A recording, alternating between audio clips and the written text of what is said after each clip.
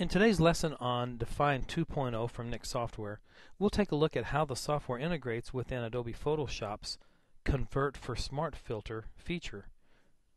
First thing we'll do is go to the Filter menu and drop down to Convert for Smart Filter. And as soon as we do this, you'll see a change in the background layer in the Layers palette from background to layer 0.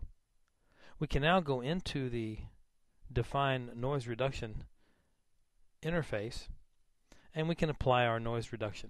In this case, I've got it set up to automatically profile the image. It's reaching out right now to the image to measure the amount of noise reduction that's needed in all the different areas of the picture. This is great because I don't have to think about this now. Automatically, it's already reached out for several areas of the image where there's no texture, there's no detail, and it's looking for that particular noise from image to image, whether it's high in chrominance noise or color noise, or high in luminance or contrast noise. And the software has eliminated it at that point.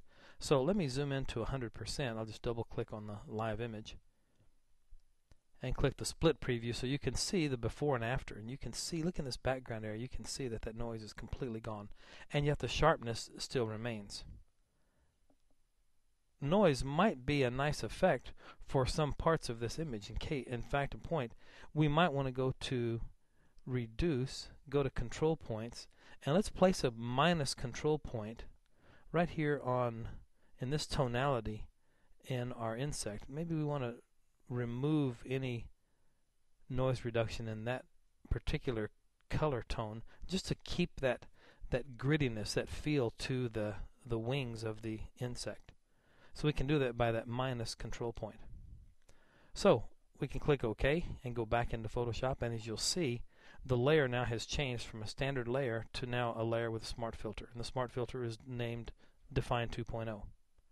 Now in the future, if you need to go back in and edit and make a slight adjustment again, I can just click on that area, Dfine 2.0, in that smart filter, and it'll take me back into Dfine again, and you can see right there is my control point, and my measurements are right where they were as it was measured the first time. So it'll save all of those settings, giving us the ability to go back and make subtle changes at a future date.